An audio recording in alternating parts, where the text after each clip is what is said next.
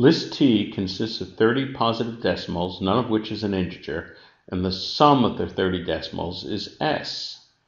The estimated sum of the 30 decimals E is defined as follows. In each decimal T whose 10th digit is even is rounded up to the nearest integer, and each decimal in T whose 10th digit is odd is rounded down to the nearest integer. E is the sum of the resulting integers. If a third of the decimals in T have a 10th digit that is even, which of the following is a possible value of E minus S? So let's think about this a little bit. If we have a decimal with an even 10th digit, well, that could be as small as 1.00001.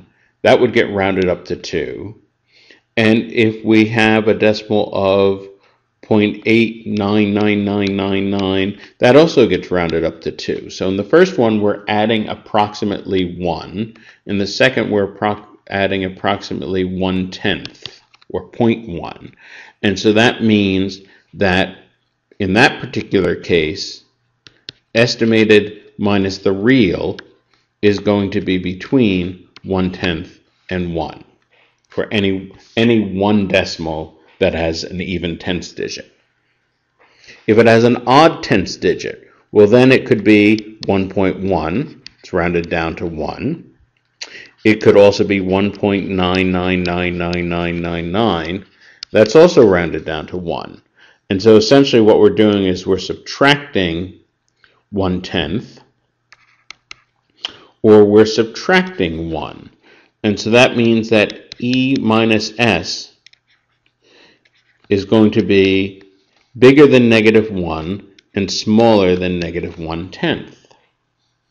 So now I know a third of the decimals have an even 10th digit. So I have 10 that have an even 10th digit, and that means 20 of them have an odd 10th digit. So I'm going to take the inequality for even digits, and multiply it by 10. So for that one, 1 greater than the E minus S is less than 10.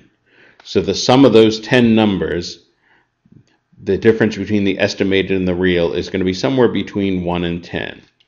I'm going to take this second inequality for the odds and multiply it by 20. So this is going to be -20. And then on the other side, I'm going to have -2. And I know that the sum of these 20 integers with odd 10th digits has to be, the difference between the real and the estimate has to be somewhere between -20 and -2. Now to get the whole sum of all 30, I'm just going to add everything together. So that means that the difference between the estimated and the real has to be somewhere between 8 and -19. That's what I get when I add these inequalities. And so all the possible values have to be in that range. 16 is in that range, 6 is in that range, 10 is not in that range. So answers 2 and 3 are allowed, and this is answer choice B.